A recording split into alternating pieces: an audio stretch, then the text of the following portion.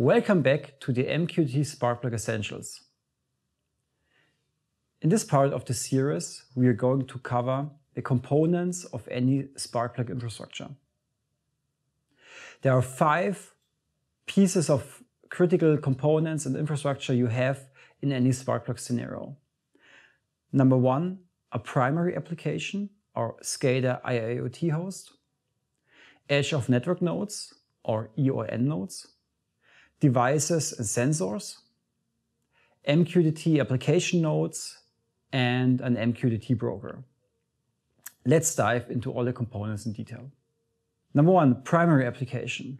The primary application is a critical piece of software for any Sparkplug infrastructure. It's also called SCADA host or IIoT host. So people who are familiar with SCADA systems know that there are critical pieces of software like SCADA systems who have a supervision of everything that happens on the shop floor or generally the system you want to monitor. So you have the surveillance component, but also you can act on specific things. And with Sparkplug also, this SCADA system IIoT host has a central view of all the edge of network nodes, devices, and also applications and all the pieces you have. And everything reports basically to that. This also means it needs a connection to the MQTT broker so it can get all data. So the SCADA host, IIoT host or primary application is not only interested in the data, but also of course in the state. So is a PLC online or offline? Is an application consuming or not? So you get the central view of healthiness also what's happening. Number 2, edge of network nodes. This is one of the most interesting pieces of software in any Sparkplug infrastructure.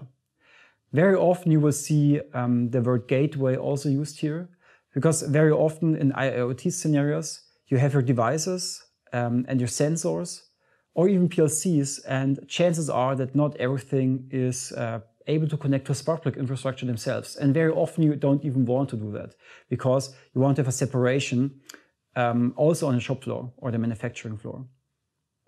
And the edge of network nodes is basically a gateway that bridges other technologies like OPC-UA, Modbus or other things to a Sparkplug infrastructure.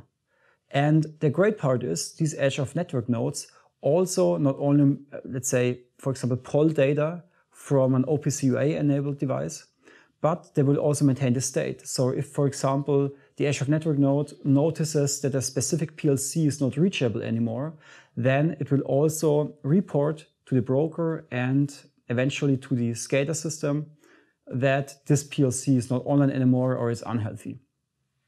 So they have a critical role. Edge of network nodes, they have a lot of different, let's say, shapes and forms. So you have different vendors who will sell you that. You can also build your own with open source components. But in general, it's really one of the critical pieces you have for bridging OT technology to Sparkplug, and especially for devices that cannot speak MQTT themselves. Number 3, devices.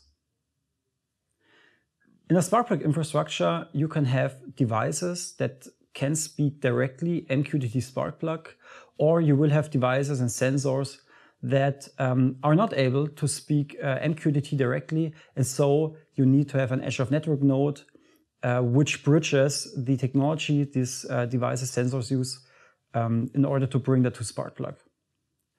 If you have a PLC, for example, that is able to speak MQTT Sparkplug directly, then you can absolutely directly connect yourself to the Sparkplug infrastructure, which means to the MQTT broker.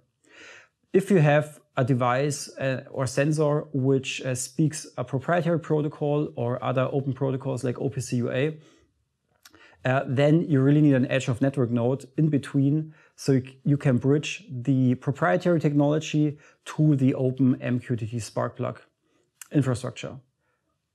So chances are you have many of these devices and sensors, and it's also very important, as we've seen with the primary application, that the state of these devices is managed in a way that the SCADA system or primary application can monitor what's happening in the field and also act on that. So if you can, it makes sense to directly connect to Sparkplug. But again, especially in brownfields environments, you really want to have an edge of network node, which then manages also the state of your devices and sensors. Number 4, MQTT application nodes.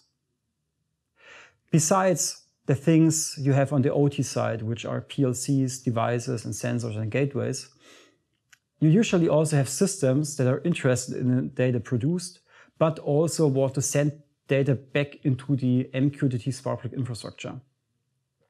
And application nodes could be, for example, historians, it could be analytics systems, it could be manufacturing execution systems, or even ERP systems directly. So there are many different technologies which you want to bring into a Sparkplug infrastructure. And especially in a cloud-native world, which we have today, where companies also want to bring OT technology together with IT technology, there could even be applications that your company develops themselves, like microservices, which want to consume data from Sparkplug, but also send data back in.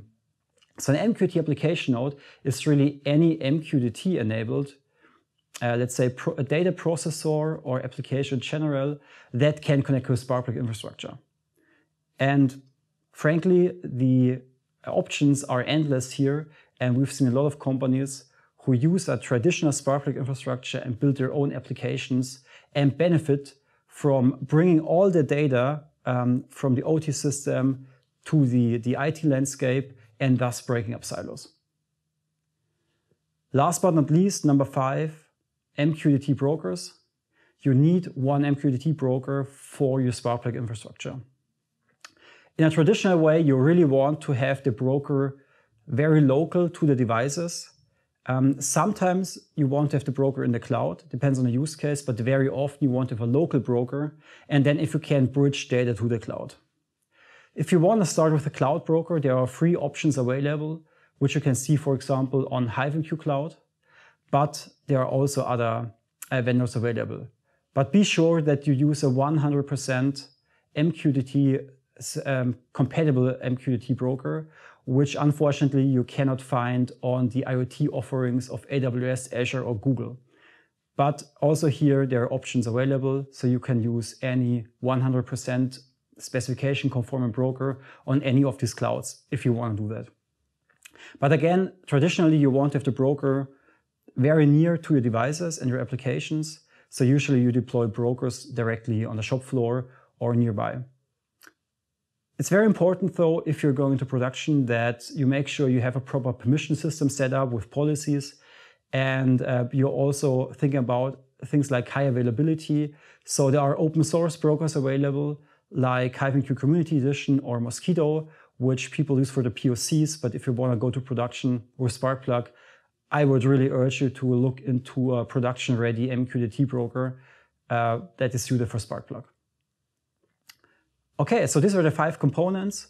So in a summary, we have primary applications, edge of network nodes, devices, MQTT application nodes, and MQTT brokers you will need for a Sparkplug infrastructure.